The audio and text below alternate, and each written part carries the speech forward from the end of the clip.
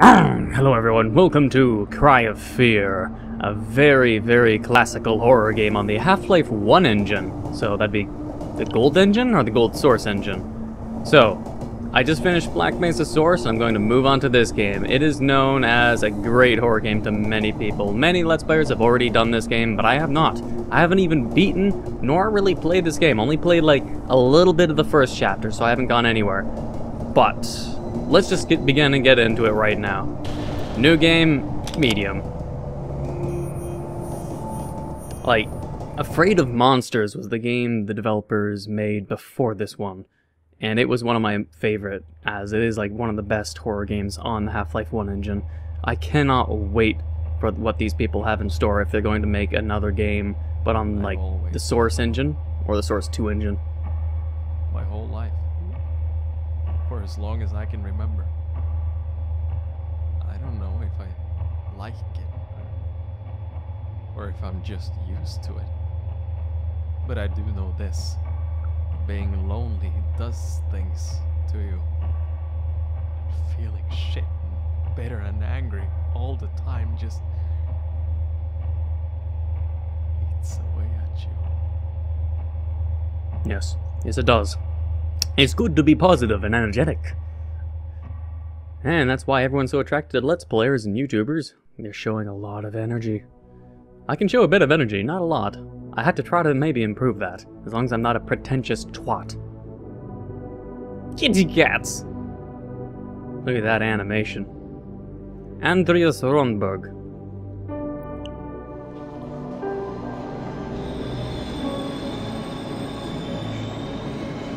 I remember it was like Afraid of Monsters, like the game was only made by either one person or by like 3 people. And that's why the game was so amazing at the time, because the person made such a great, great game full of custom everything, and it was made by a single person, or a very small team.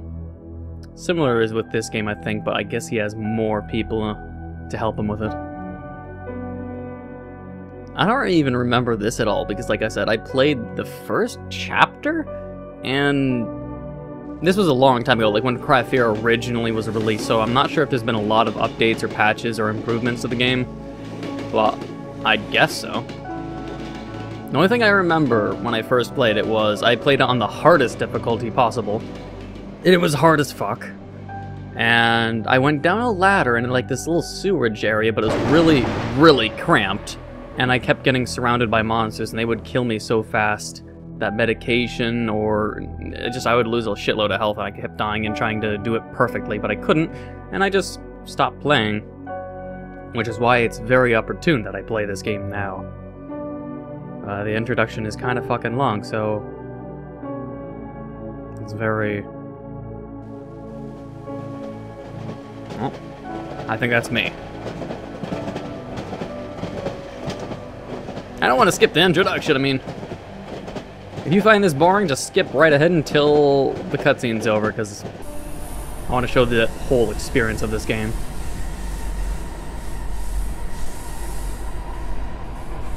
Dim Half-Life 1 textures. And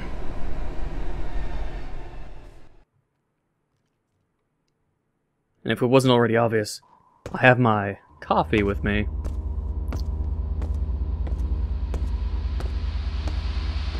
A bit lukewarm for my taste. It's been there for a while, but still delicious.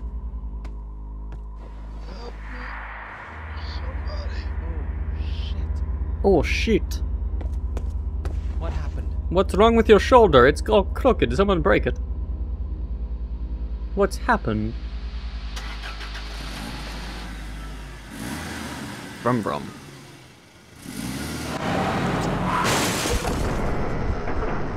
Oh, come on, that would be easy to dodge.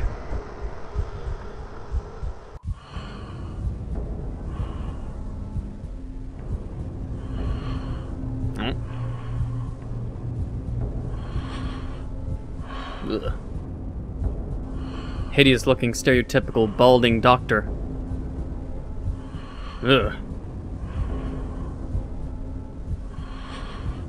Also, I forgot my timer again. I'm just going to presume to know the time. Wake up.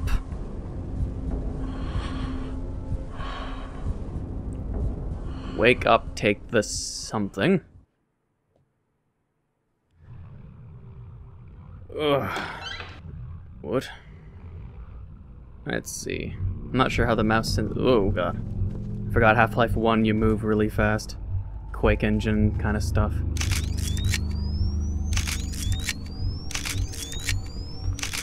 Oh god. Oh hey, Half-Life 2 poster. Well, we're in the game. Let's get a little more energetic. Yeah! Taking pictures. I'm a photographer. Ugh, I hate you. I didn't see what was in the other corner. There's gonna be a monster pop up when I do a flash, isn't there? A body. Nothing. Ah! A metal grate leading down. Well, let's jump down. Monster? No.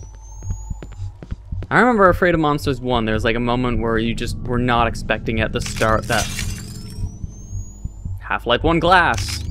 Where you took, it wasn't you took a picture. See, something like that. Like the person knows how to get you. The calm before the storm. There's like nothing happening, nothing happening, nothing happening, then boom. Like this thing's probably a monster. Oh, it's me. Oh. I didn't read that. Door. Nothing. Window with me in it and a baby? Monster's over here for sure. No, a door. I'm expecting a monster. Like, watch. It's gonna... Oh god, I knew it! Knew it!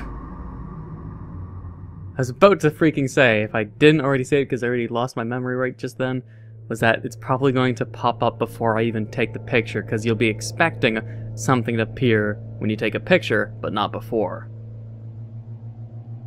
They know how to grow you to understand what to expect and then do the unexpected. Which takes skill. Not a lot of people obviously can do that if most people rely on fucking jump scares. How did I get here? Because no one can generally expect jump scares, which is why people cheaply use them all the time.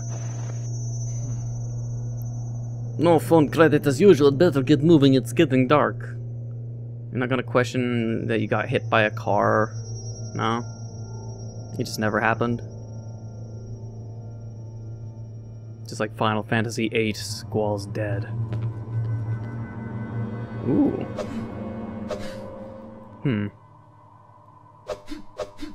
Okay, one's faster than the other, so I'm going to assume this way is a stronger attack, sort of like Counter-Strike, left click versus right click. Okay, can I just save? I cannot simply save. Alright. Tab to access inventory. I have a mobile phone, some notes, and a switchblade. It's rather weak with inefficient range. I don't have a flashlight on me. Oops, didn't want to do that. So, I'm happy. I'm in the game. Afraid of Monsters was my favorite game. I've been trying to get into this game for the longest time, but I had Black Mesa. What was that? I'm not gonna run. Why waste my sprint? I know, yeah, stamina bar. I would find a code. Yeah, I don't have the code. So yeah, I hope people enjoy this series, cause find a code. Oh shit. A loading screen door. Interesting. What about the... Hold on. What about the huge gate? Can I enter that? Won't budge. I like that, in fact. It's sort of like Resident Evil, but without a transition scene of the door opening. But that just means you have to click on every single door that could open, like these two, say. It's a little dark. I can't see if there's anything here or not. I don't know if the items are going to be illuminated or not, so I'll just leave. I'll leave it this dark just in case. What are you? See a door! I could not see that. Remote phone we can use as a source of light. Oh, can it now? Combine with knife. Dual wield.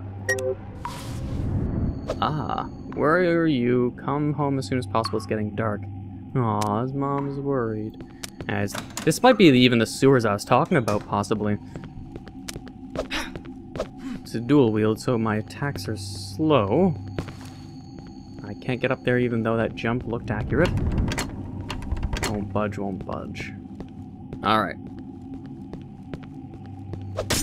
Oh, I'm not sure for one thing. I don't know how long these episodes should be. I'm thinking just under 20 minutes. Long hallway, something's gonna pop up. No? Interesting. I don't need this right now?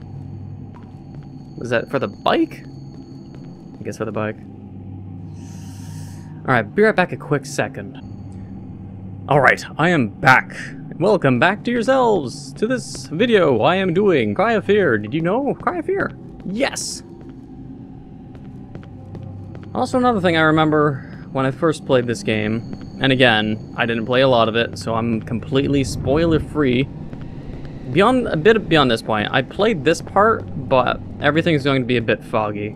I just remember there's a cafe around here or something. But the other thing I remember was that this area was really laggy for me on my laptop when I originally played it. I'm not sure if I was playing on my Sony Vaio at the time, or my Asus Republic of Gamers laptop. But either way, I remembered this area was really laggy. Might have been either or of those laptops. The Sony Vaio, mind you, I freaking won at a contest. It was pretty awesome. Yep, this is the place I remember. After this section is completely new to me. So let's see what we can do. Pumpkin!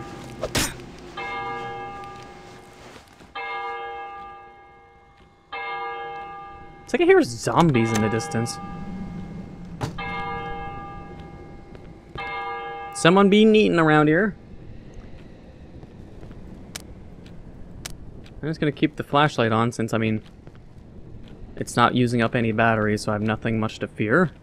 So let's see. Flowers, flowers. Computer. Yeah. A username and password, huh? Maybe that 14 is a clue.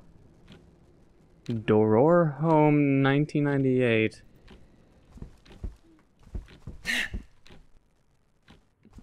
Oh, hitting W twice makes you sprint.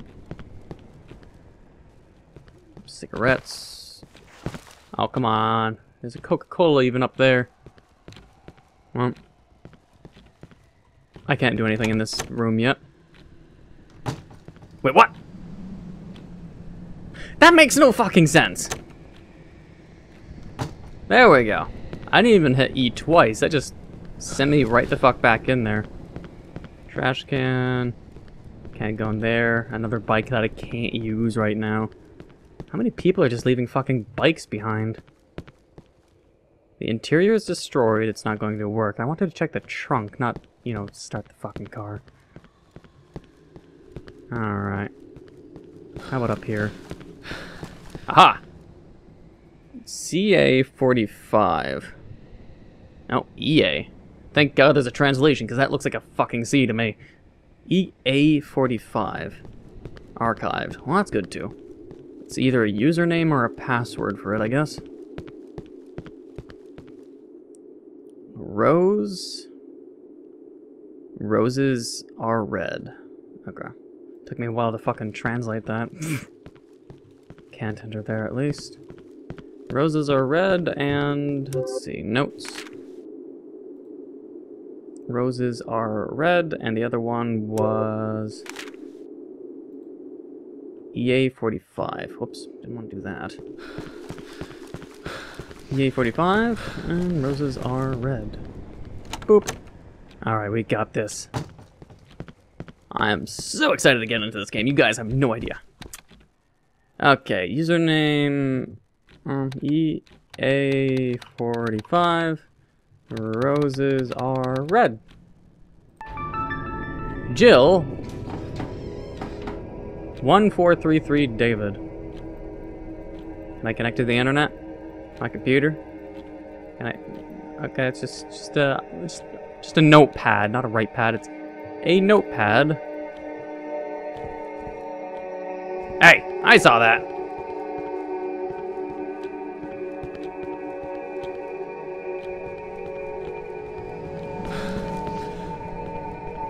Of course, he's nowhere to be found. So what changed? Did I archive that note too? Code from PC 1.4. Oh, the padlock. The padlock. Okay. The first creature that I've seen, though I have not reached a save point. I thought there's going to be manual saves, so this might be a problem in terms of me having timely saves. Creature's going to be in here, isn't he? No. I still remember that one sewer area. I'm just not sure when and where. As soon as I see it, I'm sure it'll come to mind. Okie dokie. Padlock was over here. And then I'll have to, I guess, end the episode for this one. 1433, was it?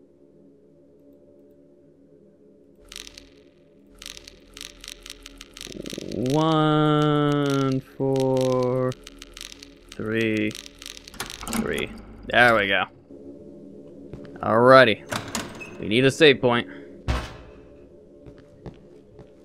No, wait, this is it. This is where I fucking kept saving. You can put up to 3 items if you press 1. Well, I don't see why I should take off my flashlight.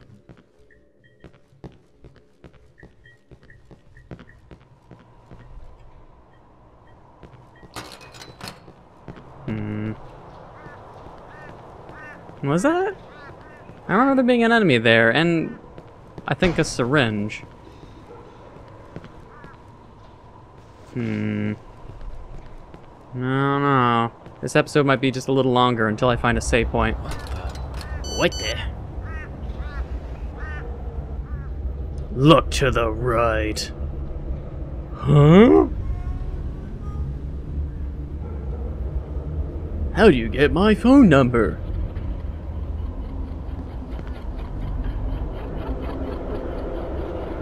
Well then, I'm just going to enter the eerie, creepy place. I think maybe this was the place I stopped at. You can save your game at any location with the tape recorder. What is this doing here? Looks like an old tape recorder. I might be able to record my thoughts. You're allowed to save up to... Wait. Saving requires a tape. The tape can only be used 5 times.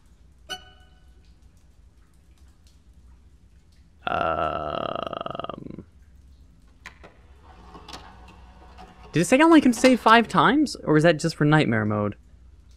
Anyways, the game is saved. I'll have to continue it in the next episode because I'm trying to keep my time appropriate. So, I hope you've enjoyed. We have not hit any monsters yet. Next episode, because I know there's a monster ahead. So, I hope you can endure and be patient until the next episode, and I hope you have enjoyed. I did that backwards. Fuck right off. I hope you have enjoyed. Yeah, it was that way. I hope you have enjoyed, and until the next episode... Nope. Nope. Holy shit! I remember when I was younger, I used to fuck this up a lot. But now I'm a Jump Master Supreme Sergeant Lieutenant.